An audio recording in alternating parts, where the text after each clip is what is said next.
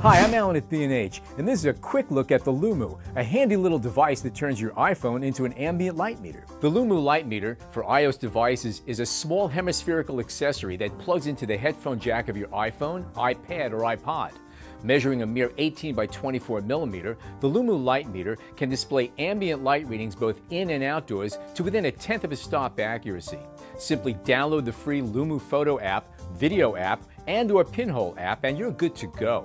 For incident readings using the device's built-in Lumisphere, set your ISO with a swipe of the finger, tap to prioritize either the shutter speed or aperture field, tap the measure field, and the correct exposure reading is displayed.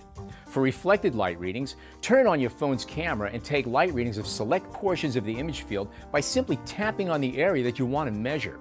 A yellow circle appears indicating the area being analyzed.